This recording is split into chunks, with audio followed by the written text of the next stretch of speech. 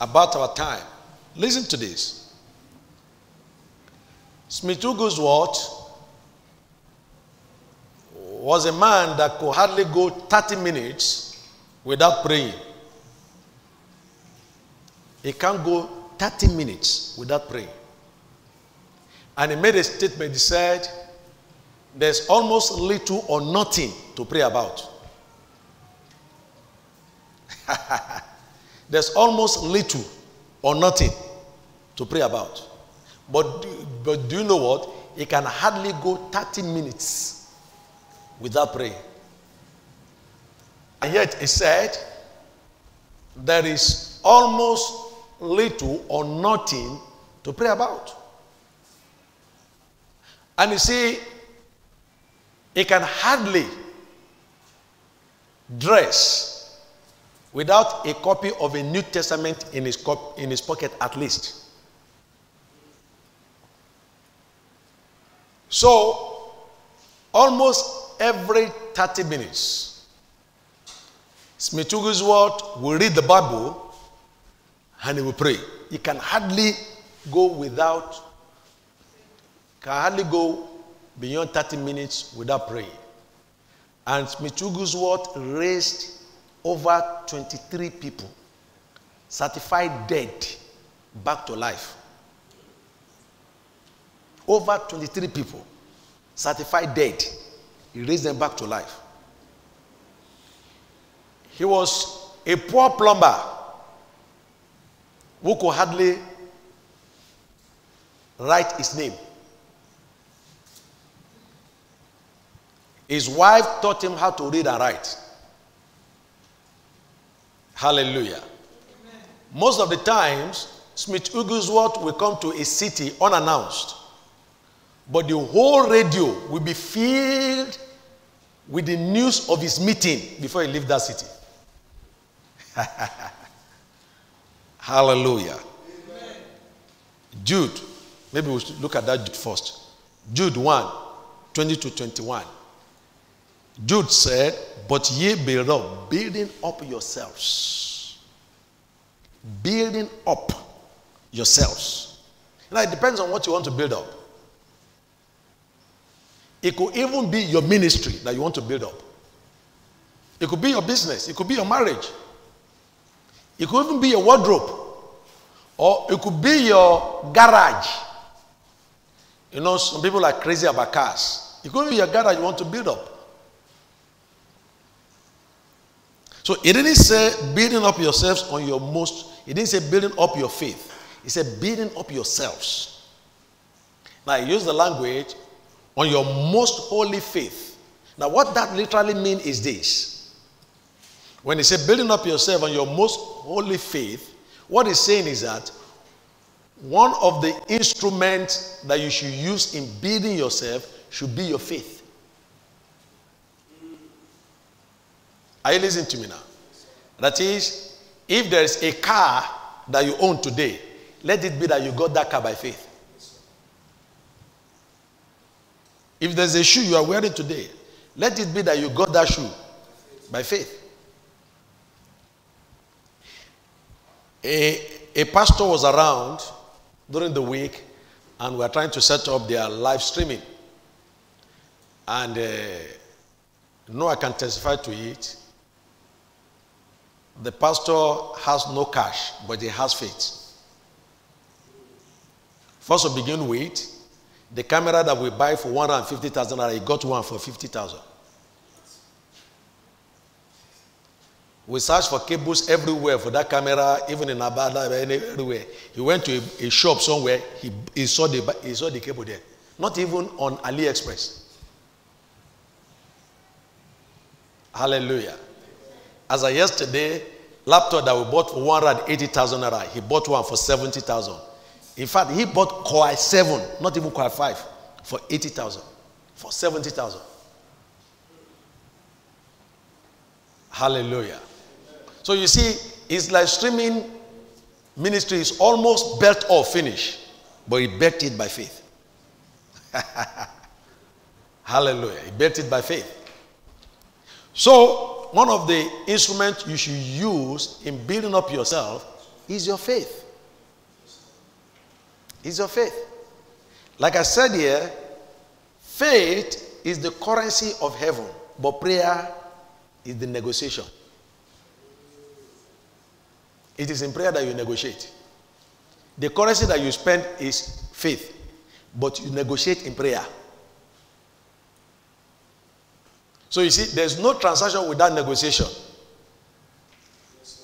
So you will never build your wardrobe, you will never build your house, you will never build your life, you will never build your marriage if you are not ready to transact business with your faith. So Jude said, building up yourselves on your most holy faith. That this faith is what you will use. Then he said praying. He didn't say pray. He said praying in the Holy Ghost. Many people pray, but many people don't pray. They don't do praying. It is when house rent is due that they pray. But do you know what?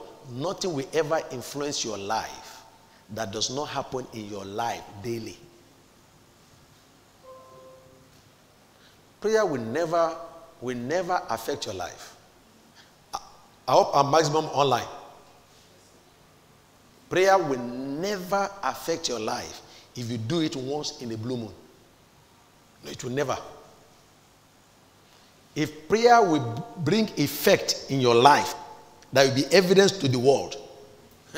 Prayer must happen daily in your life. Prayer cannot be something that you use as the spare tire to a car. That's how many Christians use prayer. Their prayer is all about God. You see, they say by tomorrow they are coming to remove my shoe if I do not pay the balance. Let me tell you, God is not interested in those kind of. God is not interested in people who use him as ATM machine. If you don't need money, ATM machine doesn't see you. Hallelujah. God is looking for people who will spend time with him in fellowship. Who will spend time with him in fellowship. He said, by the time you push your need to God, God will say, son, I know that you have it. You had that need. But you know what? Don't worry, it is already settled. You know, I've already showed us also, which we still read. God is never part to delayed prayer. God is never part to it. And that was one of the statements Jude made in verse 21. He said, keep yourselves in the love of God. Keep yourselves in the love of God. Listen to me. When we read Daniel chapter 9, Daniel said, while I was still praying, the angel came and said, this is the answer to your prayer. While I was still praying. Now, when we read Daniel chapter 10, Daniel was praying for 21 days. Just after chapter 9, now in chapter 10. The angel told him and said, the very first day that you started praying, I left heaven. He said, but the prince of Persia held me bound. I was fighting with him until Angel Gabriel came and joined me to fight him, and then I have come to release the answer. So you see, listen to me. Every time there's a delay to your prayer, it has nothing to do with God. The very first second that you started praying, God has released the answer. God has released the answer. But you see, devil will always want to wear you away, want to frustrate you. But you see, he'll be frustrated. That's why the Bible said, the God of this age, small g, 2 Corinthians 4:4, the God of this age, small g. God is not the God of this age, but God is the God of the world. You see, the world and the world age are two different things. God created the world, but the system is formed by us. How we spend our money. The other day, CBN came out and said they are printing new notes. You can't spend the old note. That is our system. But today, the old note is what we are spending again. After some people have died, some people slept in ATM machine. In fact, some people slept inside ATM machine. Not just outside it, even inside it. Hallelujah. You say, Pastor, did you see them? You didn't see them sitting inside the machine, but they are sitting inside the machine. You see, the devil is the god of this age. Age is a system. That's the meaning of age. Age is a system. But God is the God of the world. Today, Russia is fighting Ukraine just for some useless, unnecessary thing. Is God responsible for that? No. It's not the devil who just decided to possess Putin 150%. Just 150. He possessed him 150% and begin to do what he's doing. Expecting that the remaining world power will attack him so that he can kill more people. That is the devil. He's the God of this system. He's the God of this system. So that's why the Bible made us to understand as believers that we're in a spiritual warfare. But it said the weapons of our warfare, they are not carnal. The weapon of our warfare, they are not carnal. But many Christians are not living as if they are in a warfare. Many Christians are living as if they are in a fun fear. You know, there's a difference between the two of them. Warfare and fun fear. That's where many of us are living. We are living as if we're in a fun fear. And then once there's a delay in our health, in our finances, in our ministry, in our business, we say, God, why are you doing this to me now? God, why are you doing this to me now? That's what Jude says. You say, keep yourselves in the love of God. Keep yourselves in the love of God. Devil wants you to step outside the love of God. Listen to me. For as long as you see God as part of your problem, then God can never be a part of your solution. Yes. Because if you believe I'm a witch that is trying to kill you, if you are sick in the hospital, I won't come there. I won't even call you. Because if I come to the hospital now, they say, okay, the witch has come. Now, since it's like the network is bad, so I want to come and attack you physically. I won't even send money to pay part of your hospital bill. Because you will misinterpret the money. That probably if you spend that money now, you will end up dying. Are you still there? Listen to me. For as long as you believe that God is part of your problem. And the worst part of the story is that most of us leave the devil outside the problem. It's God we face.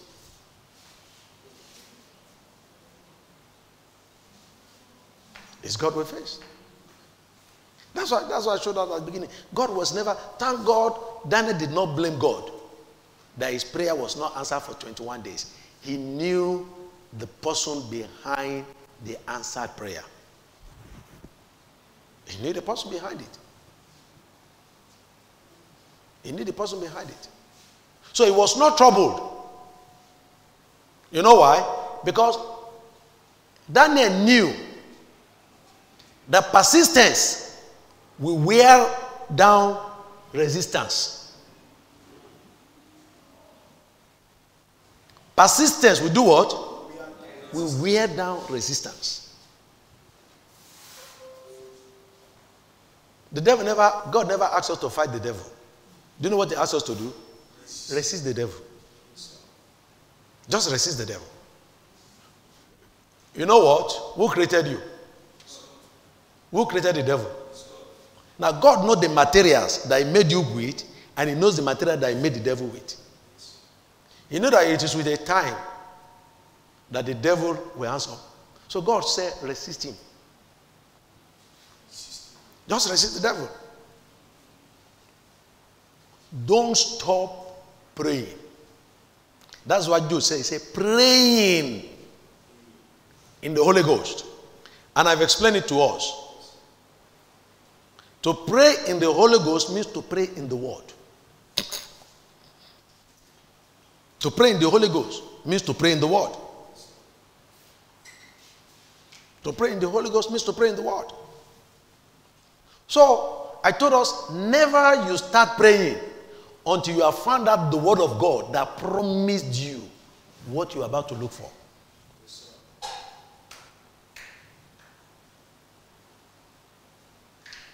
Hallelujah.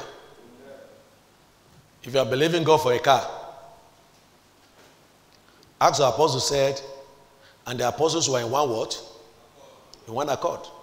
Can you see one accord outside there? That's why I've always been driving in accords. The only time I drove outside accord was I got another scripture that says that they gave them a wagon for their journey. So I trusted God for a space wagon. And I got them. And I got it. Hallelujah. And I got it. Are you hearing me now? Yes, now listen to me. Once you have found God's word, once you have found, if you want to trust God for a land, go and read the book of Psalms. He said they did not get the land by their own arms, but because they were God's favorite. Very simple. Stay with that word. Keep praying that word. Resist the devil. Listen to me.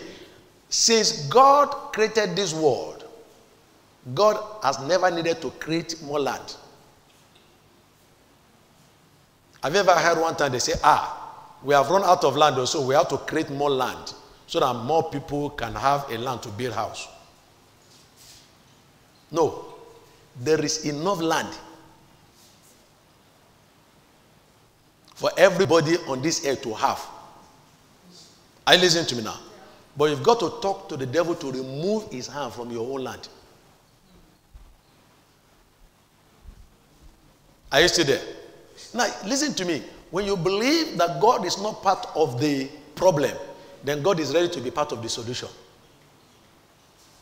God is ready to be part of the solution. And it's a matter of time. The solution will surface. Because listen to me, the devil can't stand heat for too long. The devil will cave in. The devil will cave in.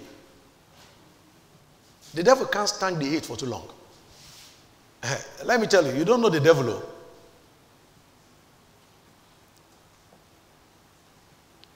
God said resist him.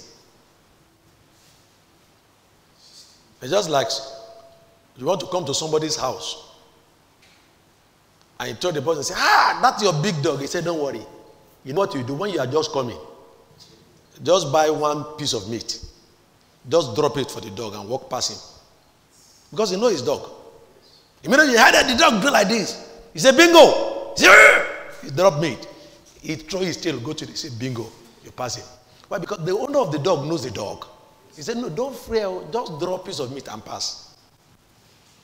And God said, resist the devil and he will flee. Resist the devil and he will flee. How do you resist the devil? Don't stop praying. Praying in the Holy Ghost. Once you have discovered the word, once you have the word, boy, start praying. Start praying. Hallelujah. And Paul said, bearing up yourself on your most holy faith. That is, use your faith, which I've already taught off from the one that you already have the faith. You don't need, how many of you are born again here? You could never have been born again without faith. And do you know what? You don't need an extra faith aside the same one that got you saved to get God to give you finances. That's what many people don't know. Paul said, he said, the faith, he said, the life that I live now, I live by the faith of the Son of God.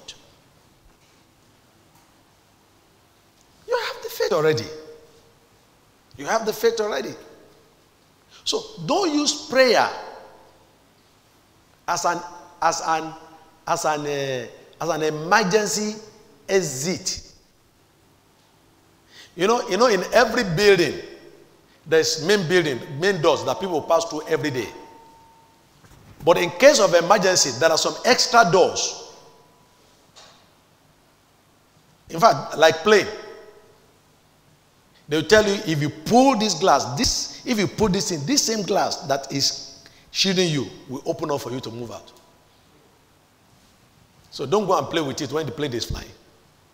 They only reach Lagos to discover that you are still in Abuja. Are you still there? Yes, sir. But most of us use prayer as an exit door.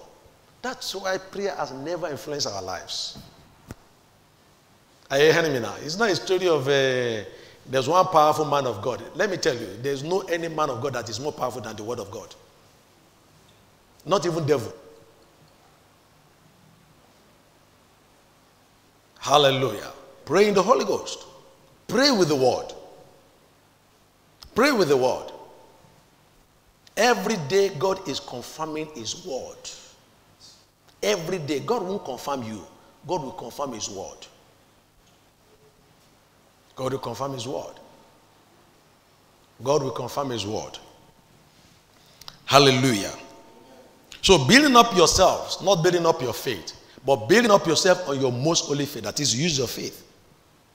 It's not that your faith is on the ground and then I say build up yourself on your most holy faith. Now, what it just simply is that any area of your life you are building up, build it with your faith, which has been given to you already. And don't pray in the Holy Ghost. Praying. Praying. Let prayer be your lifestyle. Let prayer be your lifestyle. Let prayer be your lifestyle. The challenge with most Christians is that we are not praying. I'm telling you the truth, we are not. We are not. Look at the gospel. Look at how Christ spent a lot of time praying. If Jesus spent a lot of time praying, you who is his disciples, why are you wasting your time? They came to Jesus and said, teach us to pray, even as John the Baptist taught his disciples. Let me tell you, until prayer becomes your habit, it will never influence your life.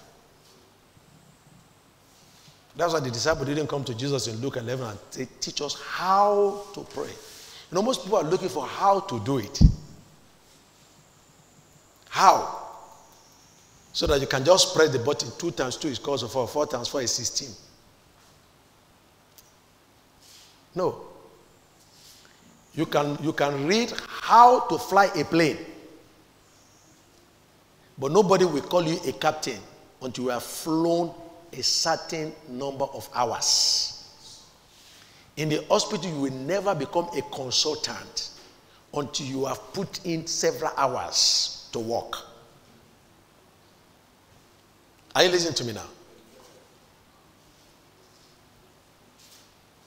Prayer will never influence your life if it does not happen on a daily basis. Do you know people who know about church history told us and said that Paul's kneecaps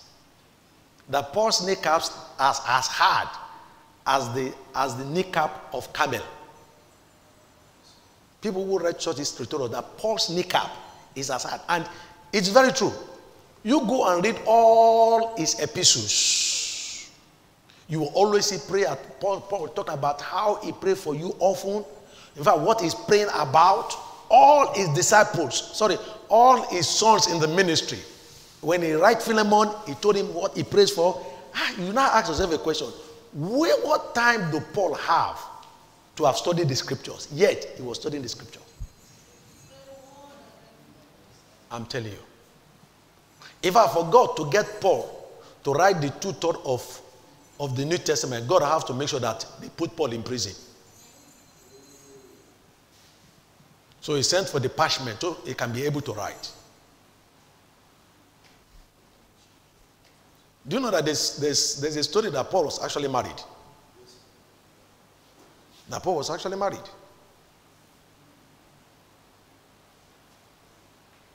But you see, such a man couldn't cope up with marriage. No. The same with Moses.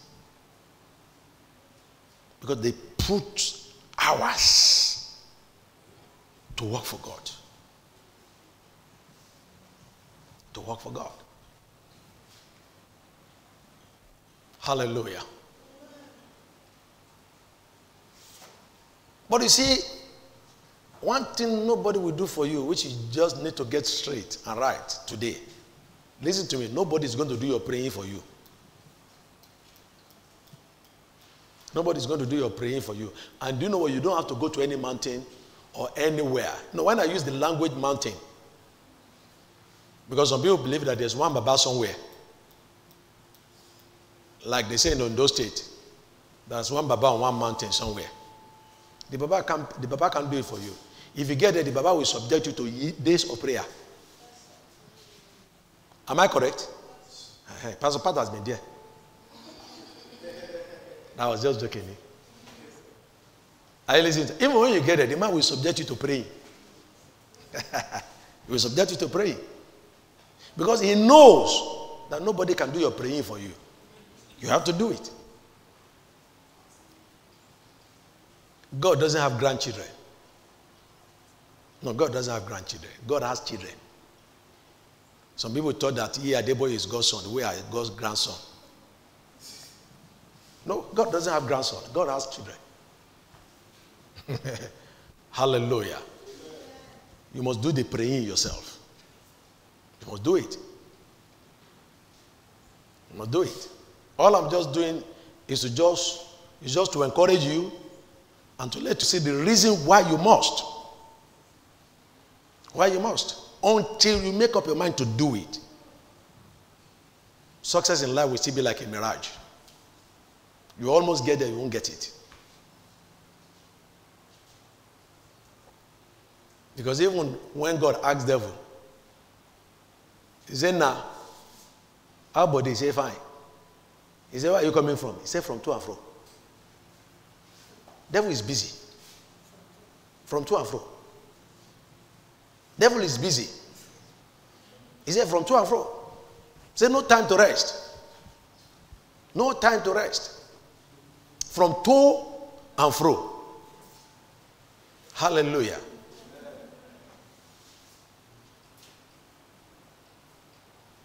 So if the devil is busy, you who is his victim, you want to sleep?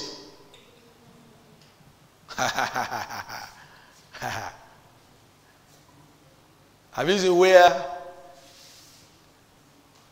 antelope decide to go and have a snap when he knows that lions are around? If lions keep awake, he might go keep awake. Or else he will end up on lion's menu. You won't end up on devil's menu. In Jesus' name. But you see, you must be up. The Bible says we wrestle. We wrestle. But it said not against flesh and blood. We wrestle. I've heard people who came to tell me and say, Reverend, I said, what's the problem? They said, they told me that the devil is attacking me. I told the person, I said, who told you that? He said, that's what they told me where I went to pray. I said, they are telling you for too late. I said, you didn't know that the devil has been attacking you for long. So I said, it is not the prophecy. It is what the devil has been doing. He said, but I don't know what I did for the devil. I said, nobody did anything for the devil. The devil just wants to feast on everybody. When lion attacks antelope, it's not that because antelope did anything to the corpse. No. Lion just wants to grow fat, even if it means that you're dying. Hallelujah. So please, don't think that it is time to sleep. No. Even God said, he said, pray and watch. Hallelujah. Be ready to pray. Be ready to pray. But like I already said, Smith Wigglesworth said, there's almost little or nothing to pray about. He said, look, anything you have wanted, Christ has made it available. That is practically correct. That's practically correct. So that's why you search the scriptures to know what God has promised you in His word. Listen to me. Until you know what God has promised you in His word, don't pray. Even though the devil will wear you away along the line. Are you listening to me now? You know, there are many people who are waiting for people like us to give up in ministry. But you say, but it's a mistake because before we started the ministry, we already know the end before we started it. So they will only meet us at the end when the work is finished. Because we know whom we have believed. We know whom we have believed. We know. So always find out what God's word said. Once you know what God's word said, like blind Bartimaeus began to cry in prayer. Yes, began to cry in prayer. Now that is kind of prayer that you don't need to wait for somebody to come and tell you go and pray. No. No. No. Hallelujah. Amen. Listen to me. The Bible said that Jesus Christ was praying. And his sweat was like a thick blood. Not that he was sweating blood though, but his sweat was like a thick blood. Jesus, who will talk to blind eyes to open and they open. He prayed. His sweat was coming out like a thick blood. When you are praying, you are fanning yourself. Leboboko saraba brongondoya. Okay. You know what somebody said? He said you are praying, you are fanning yourself, bah? He said the devil that will attack you is still doing press up.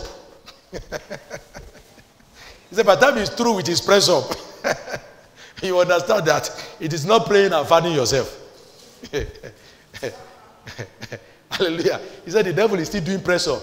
You know when somebody is doing press up to build his muscle before he comes to fight. Hallelujah. And let's get serious. Right from the day of John the Baptist, the kingdom of God suffered violence, and the violence take it by force. Take it by force. Take it by force. Take it by force. Hallelujah. He said, keep yourself in the love of God. Now, see some of the things that want to take you out of the love of God. Let me show it to you before we read our text from that Luke. We have not even read our text. Romans 8:38-39. Romans 8:38-39. Hallelujah. Hear what he said. Romans 8:38-39. Are you there? He said, for I am persuaded. Now that's what we're talking about. For I am what? Persuaded. The challenge that most of us are not persuaded yet. We're in between the two. For I am persuaded that neither death nor life. Are you hearing me now? Neither death nor life. I'm persuaded. Do you know why some people die early? It's because they are afraid of death. If you want to live longer, never be afraid of death. That's what Paul said. Paul said, listen, if I die, again. If I live, I preach the gospel. He said, whichever side of the coin, he said, I'm a winner. So how does they want to kill such a man? That's why by the time Paul was writing to Philemon, he said, Philemon, he said, Paul the aged. So mean that Paul did not die premature death. He died the aged. That was a man that when he wanted to warm himself, A snake. Fasting is high. Fasting is said on Paul's hand and beat Paul. Paul shook it into the fire and continued warming himself. The people were watching whether Paul will die or not. After some time, when Paul knew that, they say, you must be a god. People who actually die fast are people who are afraid of death. Paul said, neither death nor life, nor angels. Nor angels. That's what I told people. All of you attending church of angels, you are in trouble. Well, that's what Paul said. Listen to me. There is no one single angel of God that will want you to name a church after him. Because you see, the Bible says we are going to judge angels.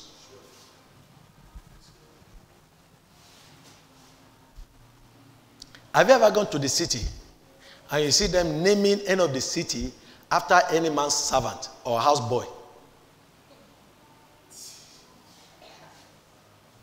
No. So how can you name a church after an angel who's supposed to be a servant of the church?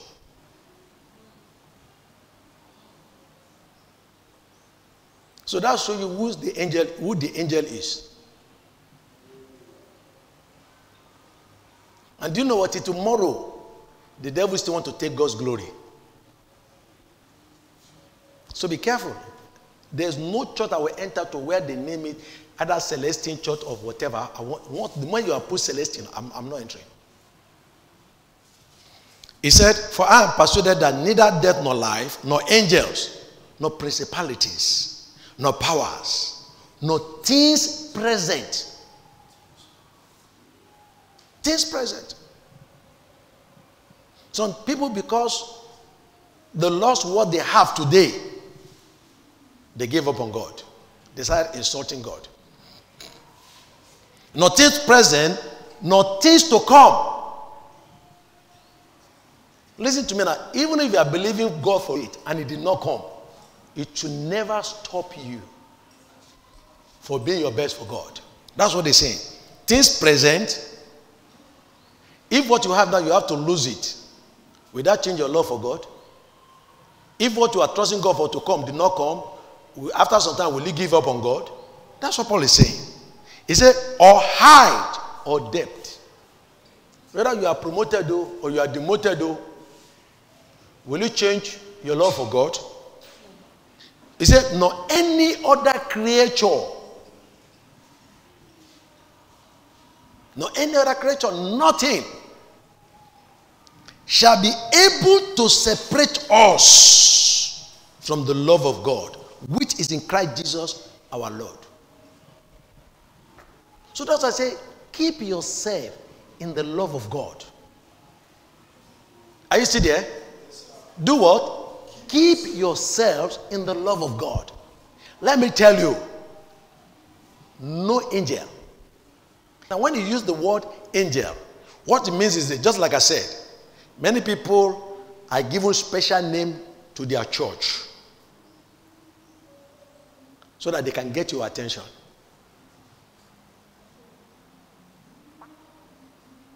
Are you listening to me now? Yes, now those names are just the bait. When you get there, they will give you the rating. In fact, they are actually getting even more bold today. Some are even using the name Church of Satan now. And they have more crowd than Church of Christ. Because the idea behind it is this. They say, you know that your problem is devil. He said, yeah. He said, do you know what? Let's go into his camp. But do you know that's practically true? Let me give you a testimony.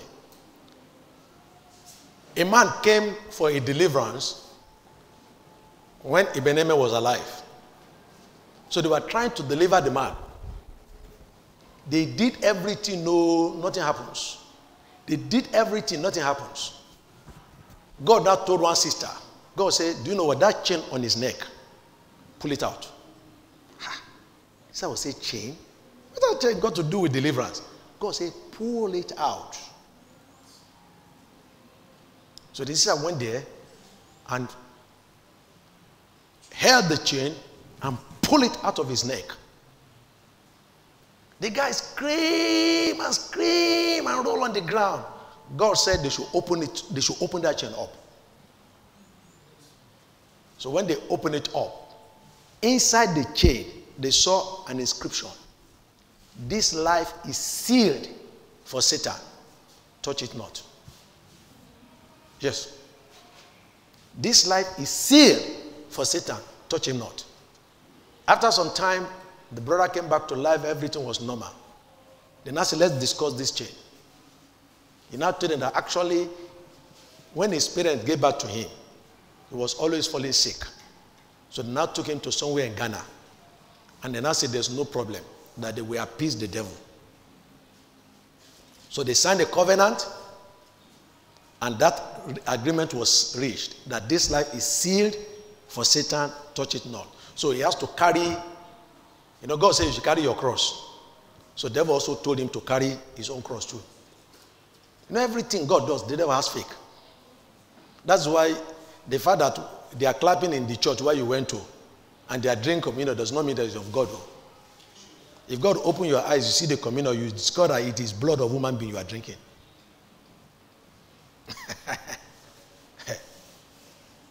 Are you still there? So he says, since the day they put that chain on his neck, he has never fallen sick. That even when he's bathing, the chain is on his neck. That the day he removes it, that day he will lose his life.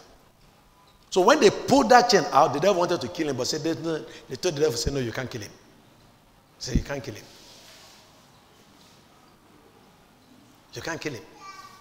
So you see, people go to that extent because they don't want to die. So they give their souls to devil. So you see, life has separated them from the love of God. Life has separated them. The same thing with some people. Because they believe that poverty has dealt with them too much.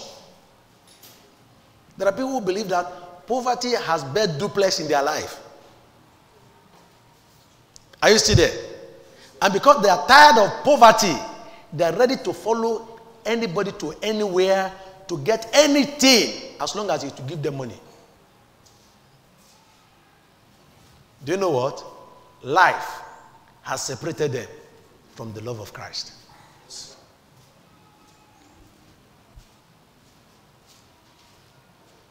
Hallelujah. There are many people at their deathbed.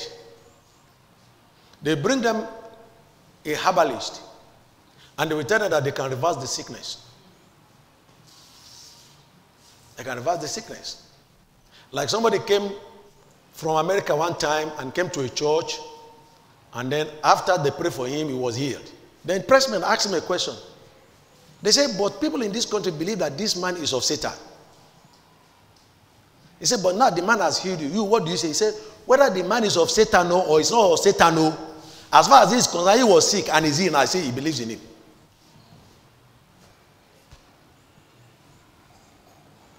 Did you get that? So death can separate people from the love of God. Paul told the king, he said, King, he said, I'm not afraid to die.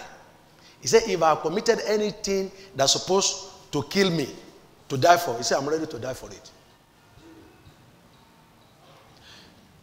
Remember Meshach, Shadrach, and Abednego? I think there are 4 of them, and Daniel. Am I correct? The 4 Hebrew children. Abi? Good. They asked them to bow down. They asked them to bow down. And if they refuse to bow down, they will heat the fire 7 times. They told the king, they said, King, concerning this matter, we are not careful to answer you. If you like, increase this 1 1,000 times, we will still not bow. Listen to me. The fire was so bad. Have you read your Bible? That the Bible said that the people who were carrying them, they tied their hands and their legs. The people who were carrying them to the fire, they were killed by the flame or the fire itself. Am I correct? Yes. Talk to me now. Yes. Now, let me ask you a question. How did they get into the fire? What it means is this. The flame even burned the something, what's it called? The rope that what's it called? That they were tied with. And because Jesus Christ was waiting inside the fire, so they just entered there and just have fellowship with him.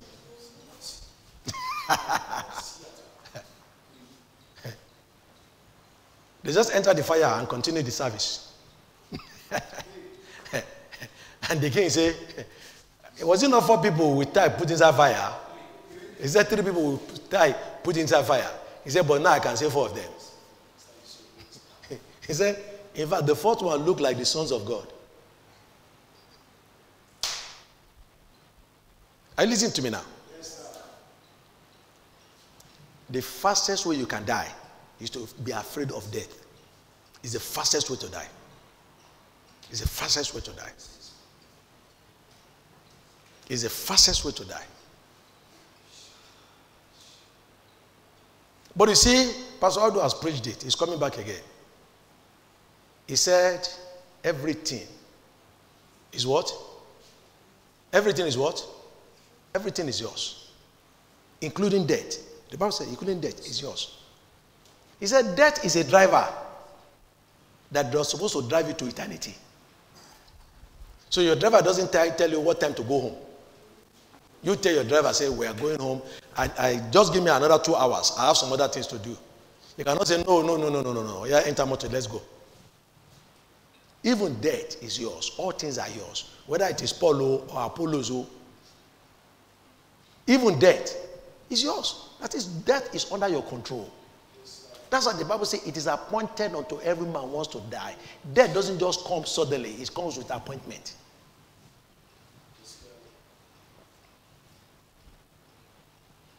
Hallelujah. So don't allow death or life to separate you from the love of God. Not even poverty. Hallelujah. Today, I've seen people, one time one of my friends said a pastor came and met him and said, man of God, come. What is the secret of your riches in ministry? He said, you are so successful. He said, what is your secret? He said, man of God, very simple. He said, my secret is faith. He said, man of God, don't deceive me. All of us have faith. What is your secret? In other words, he is telling him that he believes that there's another power somewhere that he uses. And he's ready to have it if he's ready to give it to him. No, that's the meaning. Why? Because this faith is not producing enough result. I won't mention the church. I was reliably told that a very big church in this country were having ministers' conference. Some of you who know this story will know what I'm talking about. That suddenly the man of God, one of the top leading ministers in this country, suddenly the man of God said they should shut down all the doors. They shut down all the doors. He removed his clothes down to pant. Yes. People thought that he was mad. He said, all of you, remove your clothes. So when people started removing their clothes, they started seeing people with liard. People with charm. Amulet. Yes. In this country, not in South Africa, in this nation. He now asked them, he said, I am the GO of this ministry. He said, this is how I am. He said, why are people doing this? They say, because of the pressure that we're supposed to have a certain number of people that will come to church. Most of these ministries give their branch churches the financial turnover. Their pastors are under pressure. They take the count of head people, they count the head of people that come to church every Sunday. If your number is dropping or you are not meeting up, they will remove you and put another person. You know about that? Yes. Good. So when your income is coming, they say, last month your money was 1.3 million. This month, what is happening? 800,000. He said you are beginning to backslide though.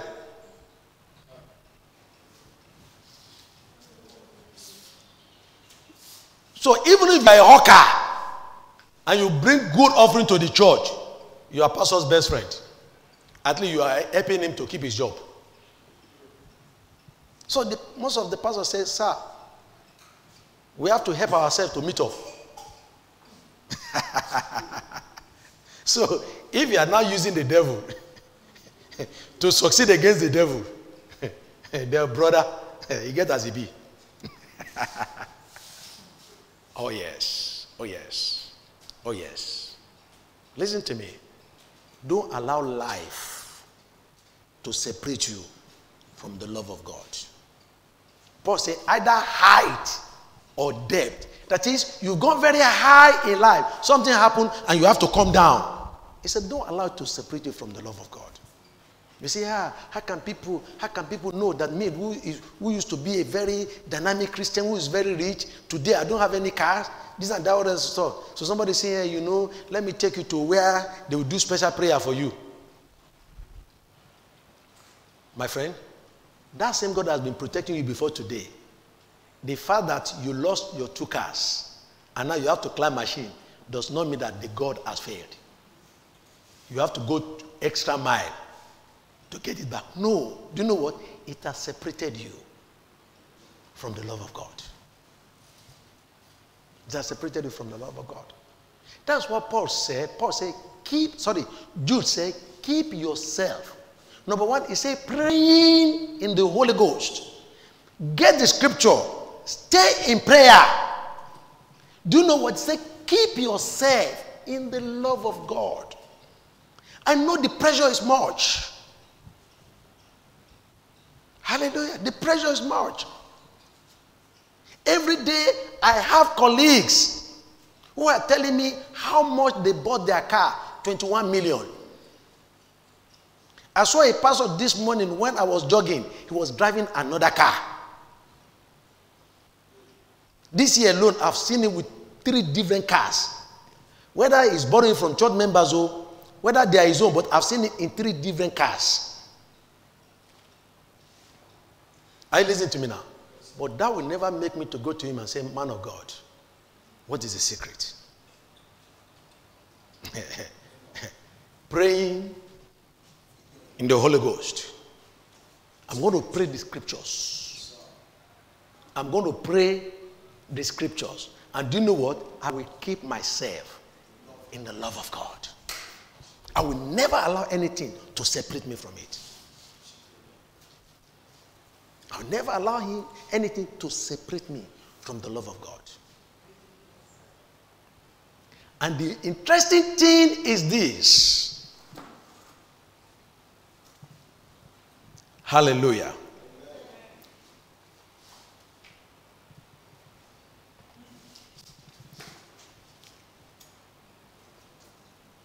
The Bible said,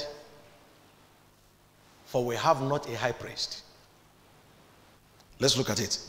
Hebrews 4:16. Hebrews 4 from 14. Hallelujah. Keep yourself in the love of God. Don't allow death to separate you from the love of God. Today, some people lost their husband. And the story is that it was an attack.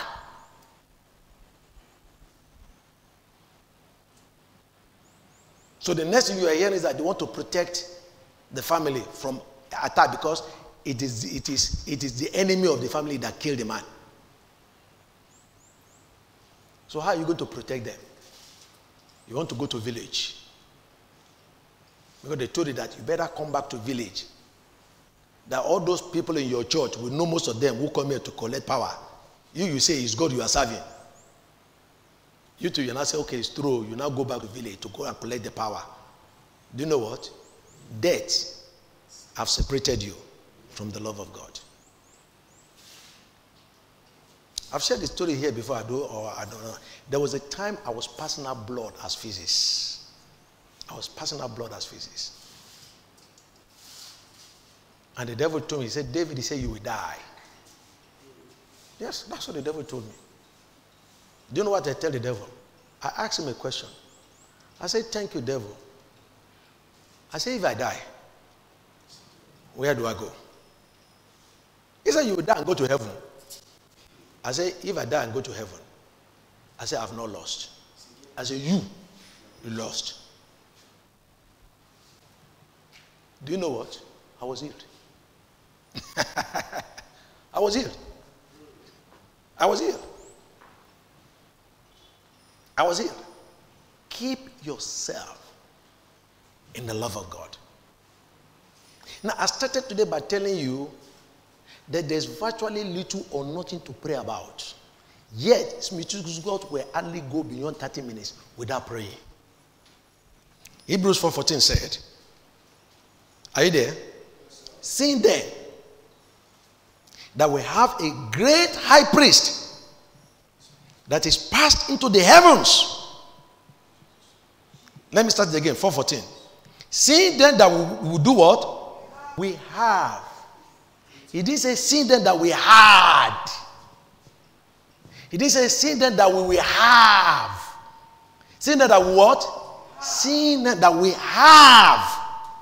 What is have? Past tense? Future tense? What is have? Present continuous tense. Meaning that as we are talking right now, are you listening to me now? Jesus Christ is not in heaven saying, well, I finished their salvation work. Let me just watch what Chelsea and Man U is going to play this afternoon. No. Listen to me. As of today, Christ have a present day ministry that is still going on. Seeing then that we have a great high priest that is passed into the heavens, Jesus the Son of God, let us do what?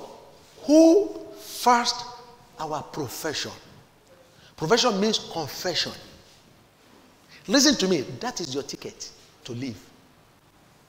That is your ticket to your car. That is your ticket to the success in your marriage.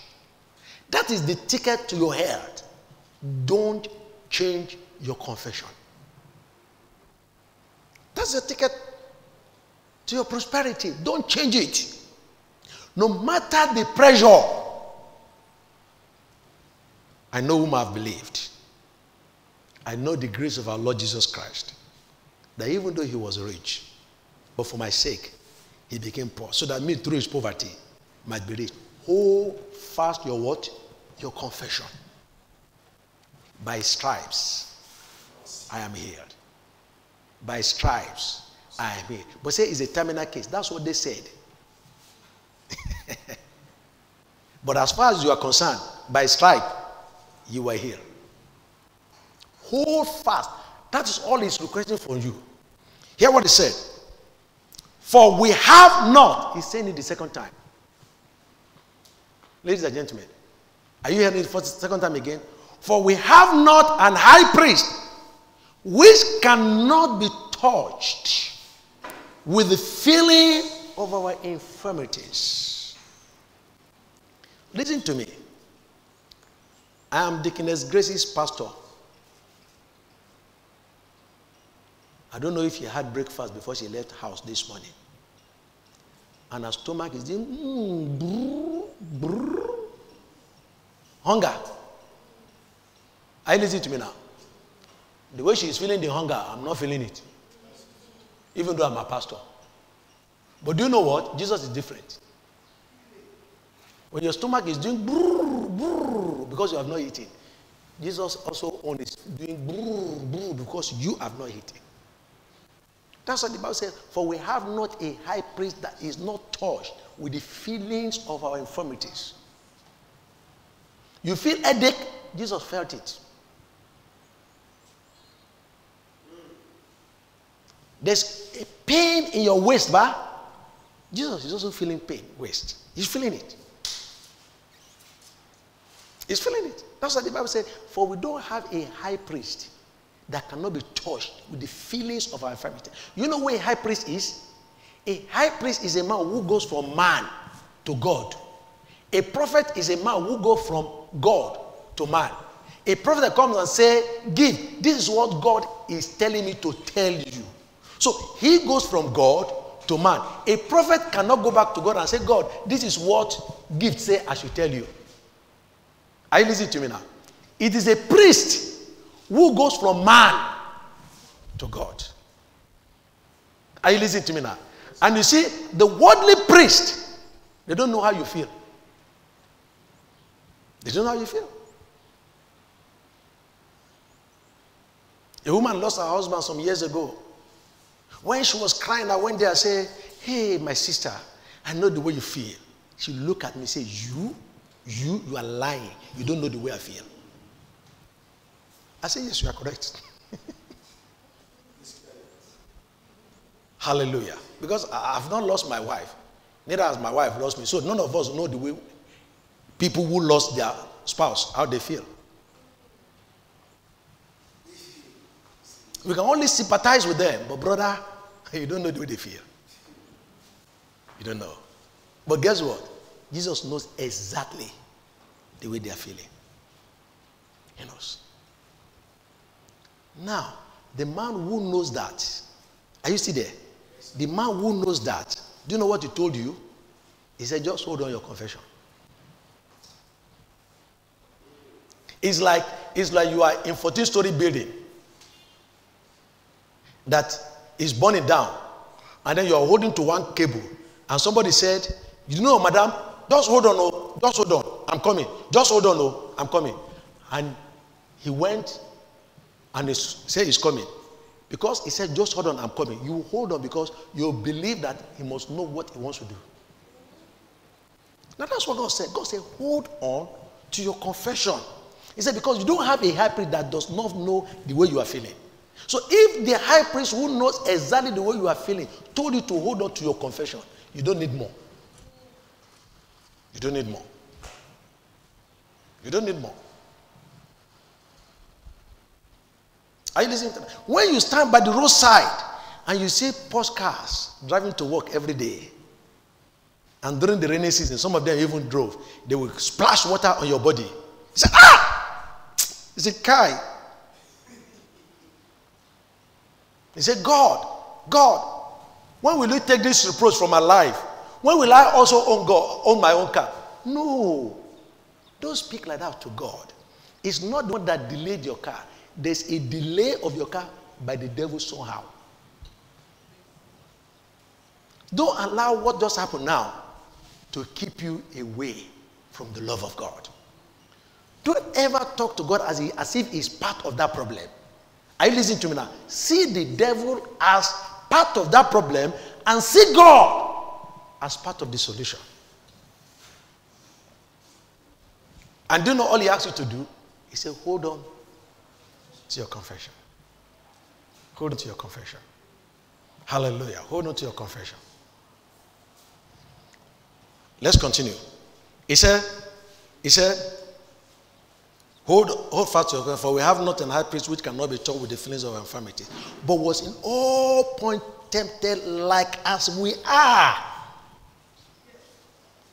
Like as we are.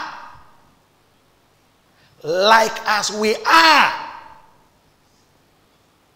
Like as we are. So listen to me. He knows exactly how painful it is to experience that. He knows exactly. But hear what God said. He said, yet without sin.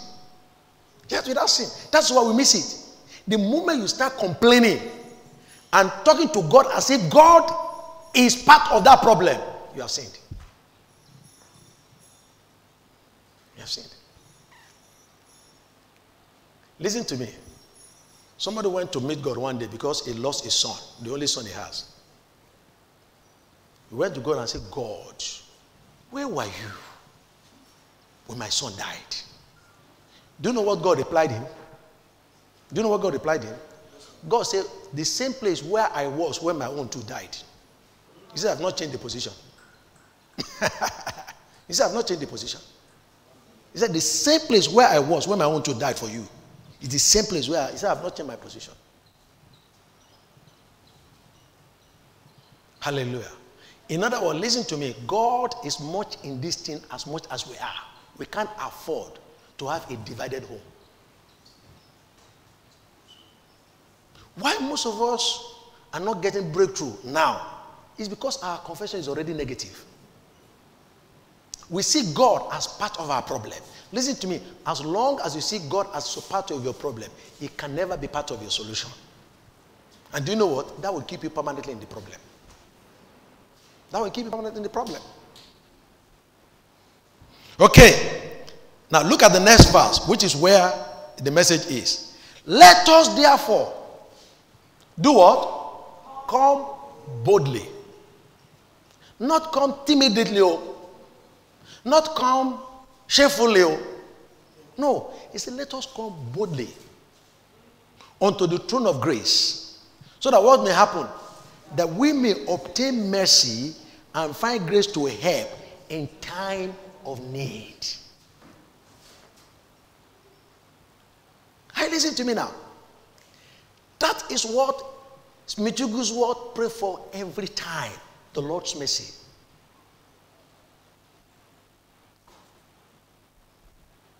Mr. Do you understand that? Listen to me. Concerning your finances, God has settled it. Concerning your health, God has finished it. We waste too much time telling God the way what we are going through. God said, before you ever had it, I knew it and I've already provided a solution. So at the end of our long prayer, we ended up saying nothing. We ended up saying nothing. So that is why Jude said, let's go back to that Jude, Luke 1, 20-21 again.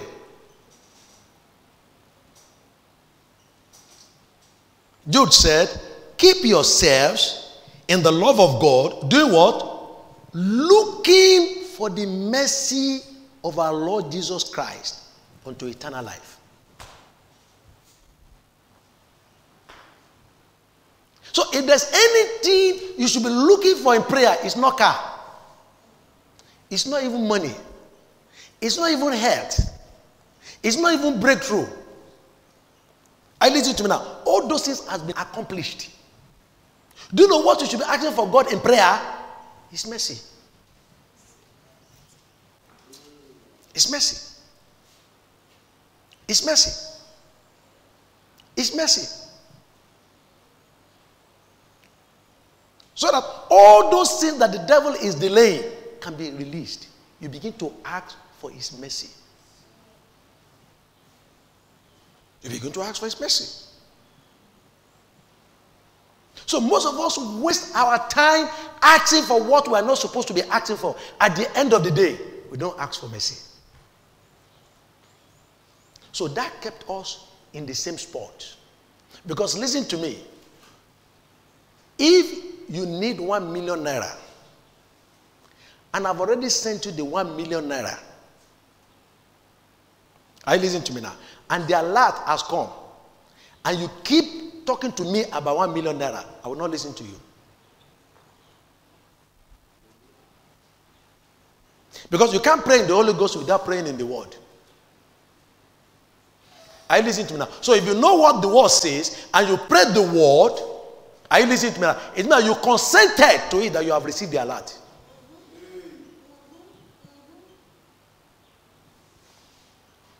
Are you listening to me now? But if there's no manifestation in the physical yet, what do? Begin to ask for his mercy. The Bible says it is by the mercy of the Lord that we are not consumed.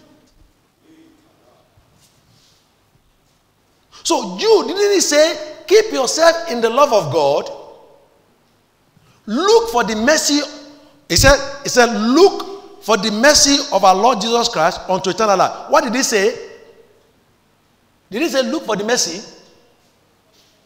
What did he say? Look for the mercy. Is that what he said?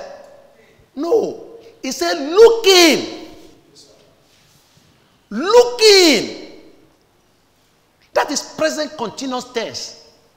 He didn't say, look for the mercy of God. He said, looking. Are you listening? Looking for the mercy of God. So if there's anything you should spend time praying, it's for his mercy. Not mercy for sin, no. Are you listening to me now? Listen to me. Have you noticed that there are people who have not prayed as much as you prayed? They've had a breakthrough. Yes, sir. Have you noticed that there are people who have not even evangelized as much as you have evangelized? They have crowd. So when you have done what they have done and you have not seen result, what do? Look for his mercy. You ask for his mercy. Look at Romans. You know, mercy and grace are the same thing. I will explain it to you. Don't get it wrong. What is grace? Very simple. Grace gives you what you do not deserve. Let me tell you, no matter what you do, no matter how much you try, your righteousness will never take you to heaven. By grace are ye saved. Lest any man should do what? Should boast. What it is the gift of God. So the reason why we're going to be in heaven is by his grace. It has nothing with what you did or what you didn't do. No. That is grace. So grace gives you what you do not deserve. That's why some people call it unmerited favor. That's what grace is all about. But do you know what mercy is? Mercy do not give you what you deserve.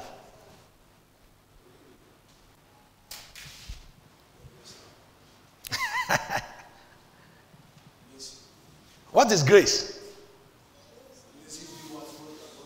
God gives you what you do not deserve. Somebody said, I came to this Abuja before Paul. What is Paul doing? Paul is just sewing clothes. But do you know today, Paul is driving a car?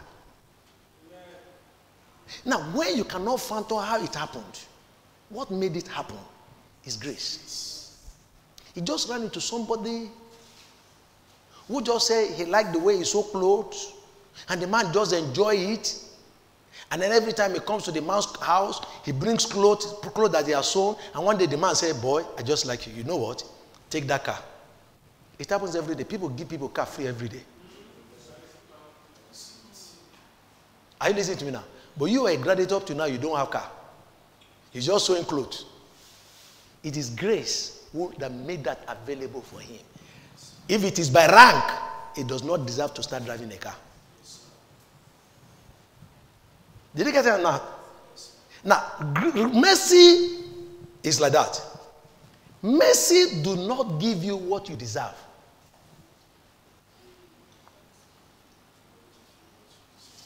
Are you listening to me now? Somebody say, I know that lady. Throughout the time we were in university, she was constantly aborting. If she has not aborted, she has probably aborted more than 50 times. Are you listening to me now? Everybody know her on campus. But guess what? Before everybody got married, she's married. Even the spirits, the beautiful ones on campus, they're still looking for a husband. I know virgins who married and to today, they're still looking for babies. But she was a wayward girl, has aborted severally, but today she has grandchildren. Are you listening to me now?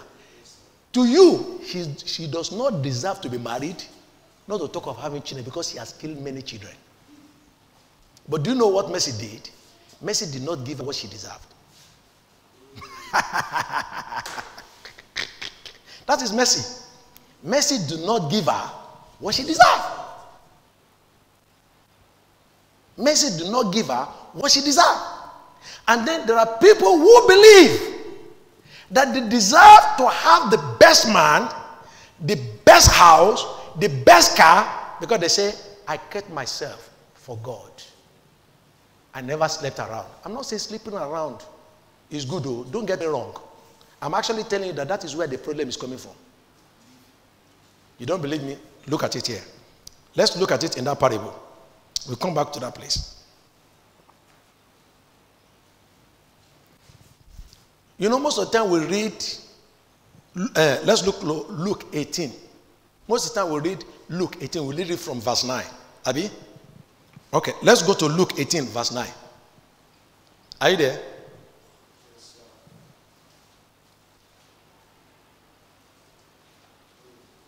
So this one, something God shared with me. God said, David, he said, my people are still asking me to give them what I've already done. But do you know what? You don't have enough of God's mercy. That is what you should spend your time in prayer, talking to God about. That's what Jude told us. He said, looking for the mercy of God unto salvation. Unto eternal life. Hey, Father, I need this. Father, I need that. In fact, some of us ignorantly report our Christian brother to God. And we use them to tell God that we deserve a better life than they do. Are you in verse 9? You know, mostly we read from verse 9. Verse 9 says, are you in verse 9? Look at what verse 9 says. It says, and he spake these parables unto certain which trusted in themselves, that they were righteous, and despised others. Like somebody said, don't look down on anybody except you are admiring their shoe. Okay. And despised others. 2 men went up into the temple to pray. The one a Pharisee, and the other a publican.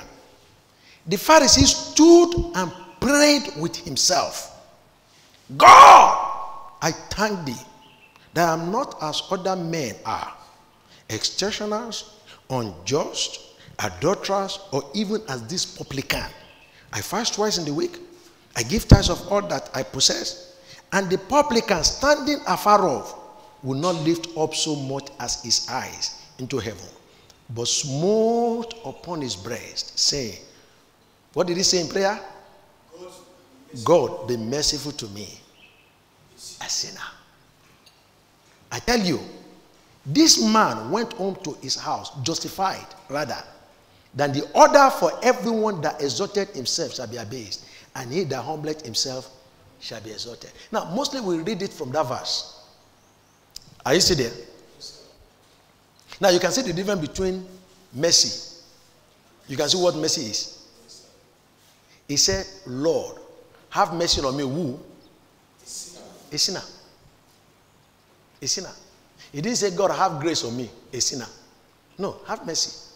In other words, I know what I deserve, but don't give me what I deserve.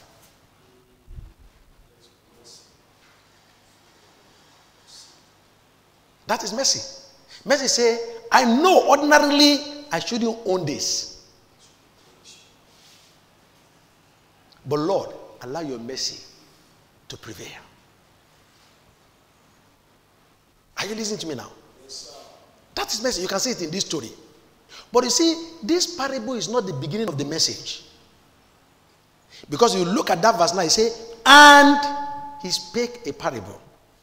Before this and, he spoke one parable before them. So let's go to verse 1 and read it. What is in verse 1 of Luke 18:1? And he spake a parable unto them to this end, that men ought always to pray and not to faint. Did he say that? Yes, now that is what the two parables are all about. So meaning that you are supposed to pray and not to faint. Are you listening to me now? Now, when you have discovered what God's word says about your case, are you listening to me now? Don't talk to God again to do it because he has already done it. What do? Ask for his mercy. So most of the time we pray and repeat what God has done and ask God to do what he has done, and at the end of the whole, we never ask God for his mercy. So God was left with nothing to do for us. Because what you are talking to him about, he has already done it. The money, he has already made it available.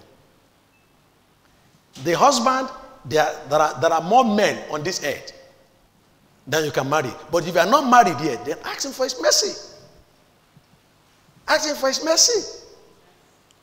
Are you listening to me now? If you are not having what the word says you have already had, what did you ask him and say, God, have mercy? This position I am now is not the position I'm supposed to be. Even your word said it. But Lord, can you have mercy? Are you listening to me now? Now, if you read that parable, because of time, which we have read before, you will discover that it was a woman who went to an unjust judge consistently. And the judge will not listen to her because the judge does not fear God. Are you listening to me now? And we said that is not talking about God, though. That's talking about devil. Now, meaning that one of the things that can be a hindrance to your prayer is who? Talk to me now. Unjust judge, which is the devil. Are you listening to me now? Then the second one is you. That's what that parable is all about. Because you waste your time talking to God about what he said he has done, instead of you to ask him. Because he has already done it, and the devil is doing this to you, he said, God, have mercy. So that's why Jude said, he said, looking unto Jesus. He said, looking for the mercy, looking for it. Hallelujah. I say hallelujah. That's why as Christians we must walk in the consciousness of God's mercy. Oh, Auntie Pat, how is it today? We thank God for his mercy. Do you know what to do? You just acknowledge it, that where you are now, it is his mercy. So that was why when these two people went to the temple, the other one was praying with himself, was telling God what he is doing, how he's struggling spiritually with fasting, how he's tithing, how he's not committing adultery, how he's not committing this and committing that. The other one knows, say, look, it's not by might nor by power. Are you listening to me now? There are people who are doing worse than what this man is doing, and yet they are driving brand new cars every day. Are you still there? Yes, sir. So in that case, what do you ask God for? Mercy. Mercy. God have mercy. God have mercy. God have mercy. Are you still there? God have mercy. We waste our time in prayer trying to tell God to do what he has already done. Listen to me. If the word says God has already done it, and you are not seeing what God has already done, what do you go to prayer to ask for? Mercy. Of course, mercy. Say, Lord, have mercy. Lord, have mercy. Lord, have mercy on your servant. God, have mercy on your church. God, have mercy on your people. God, have mercy. Are you listening to me now? And that's why Hebrews 4:16 now saying, let us come with boldness to the throne of grace, that we may do what? Obtain. So that we can obtain. So ladies and gentlemen, now that you are going to pray, that you are not going to spend more than 10, after every 30 minutes, you are in consciousness of prayer. Don't talk to God again about the car. Don't talk to God again about the bill. Are you listening to me now? Ask God for his mercy. God have mercy. God have mercy. God has mercy. Listen to me. You cannot over ask for his mercy. What people like David enjoy was the mercy of God. I told people, if I'm to choose a king between David and Saul, I will choose Saul. Are you listening to me now?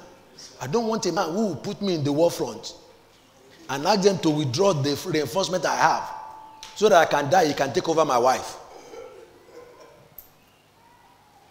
Are you listening to me now? Yes, but God said David will never lack a man to sit on the throne. And God said, and the sure mercy of David. Now, meaning that David was God's mercy personified. What was Saul's problem? God said, go and destroy the Amalekites. He destroyed them. He kept the fattest cows to offer sacrifice to God. And God said, because you disobey me, you will not take the throne to the next generation. David committed adultery. David committed murder. And God said, David will not lack a man to sit on the throne forever. The same God? My brother, I need his mercy. Are you listening to me now? Yes, sir. Don't prove anything to God. Don't even use your brother to go and pray to God. Some said, now wow, if you listen to that man, even his grammar is terrible, yet crowd. He said, God, see the way I speak phonetics. Don't you think I deserve more people than he deserved? Yes. But do you know what? Mercy is working for him. Mercy is not working for you. Are you still there? Yes, sir.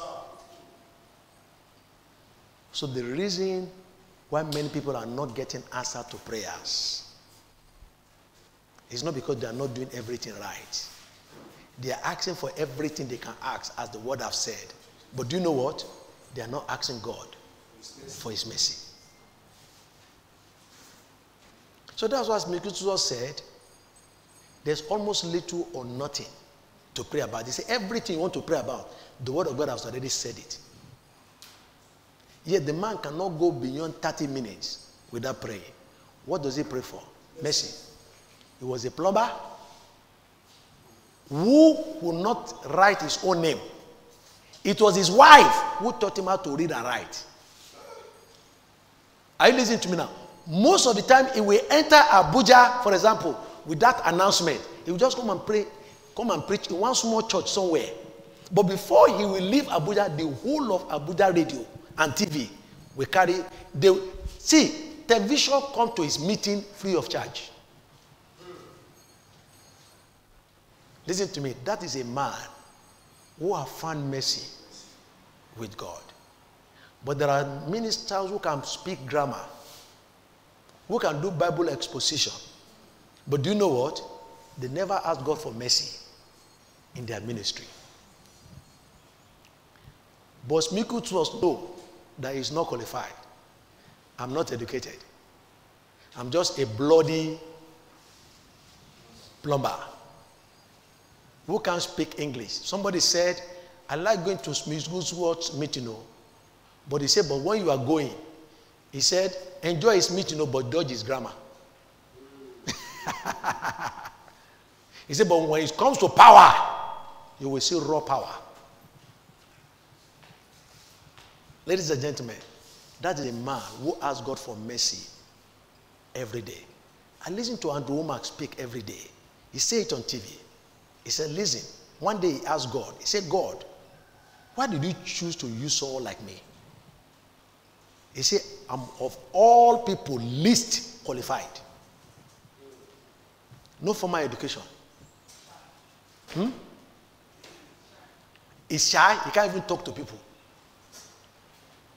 But he has raised, in fact, he can't count the number of people that he has raised back to life.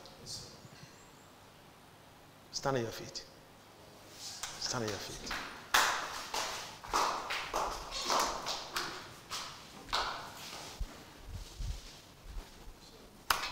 So Jude said, looking for the mercy of God. Ladies and gentlemen, everything you had wanted on this earth, God's word has provided them. Are you listening to me now? It's not your prayer. Taye? It's Taiba. Good one. It's not your prayer that will make God to create it. God has already settled it before you even go to prayer. But do you know what? In your prayer, ask him for mercy. Say, Lord, it is true that there are people who are not qualified as much as I am. I know what they achieved. I know where they are sleeping today. I know what they are eating today. But Lord, can you have mercy? Lord, can you have mercy? Lord, can you have mercy? Lord, can you have mercy? Listen to me. When you understand that, and God begins to lift you up in life, you will not say somebody is envying you. Because do you know what? If mercy takes you there, it will take mercy to keep you there. So when I see somebody say people are envying them, I know it is not mercy that took them there. They took themselves there. And do you know what? They are doing everything they can on their own to keep themselves there.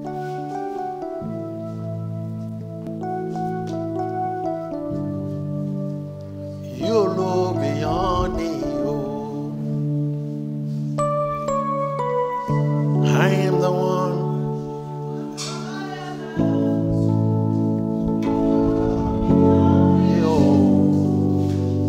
You look beyond me, oh.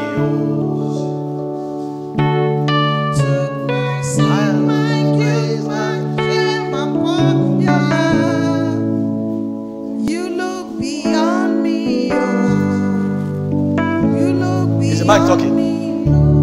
What is the problem now? There's nobody behind the system. Because I'm the one you have shown mercy. You have shown me mercy. You have shown me mercy. Oh, I am the one that you have shown me mercy.